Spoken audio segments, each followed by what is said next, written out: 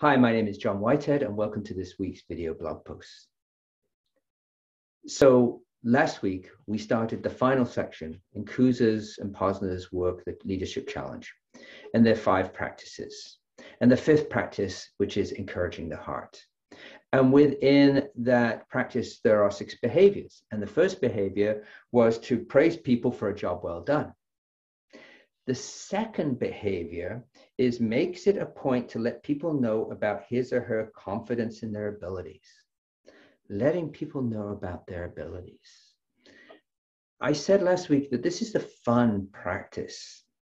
This is the fun practice, encouraging the heart, because it is where we do get to recognize people. It is where we get to reward people. It's about building people up as they're going through challenging times.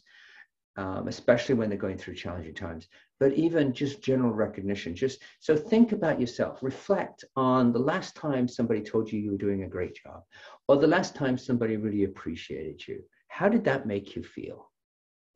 My assumption is it made you feel great, right? I know it makes me feel great when people recognize me and thank me for a job well done, or just recognize something that I have done.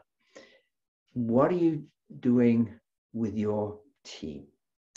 It doesn't matter what the size of your team is.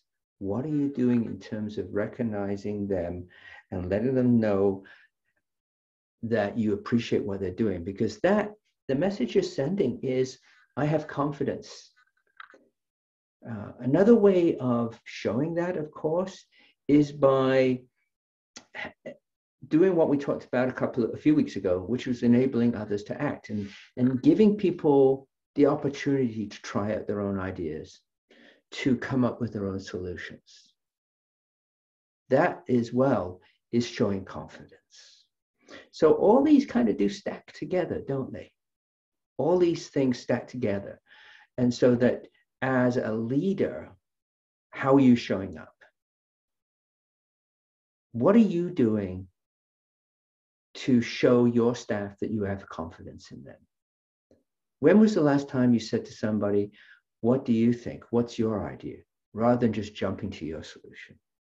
When was the last time you thanked somebody for their contribution? Think about that.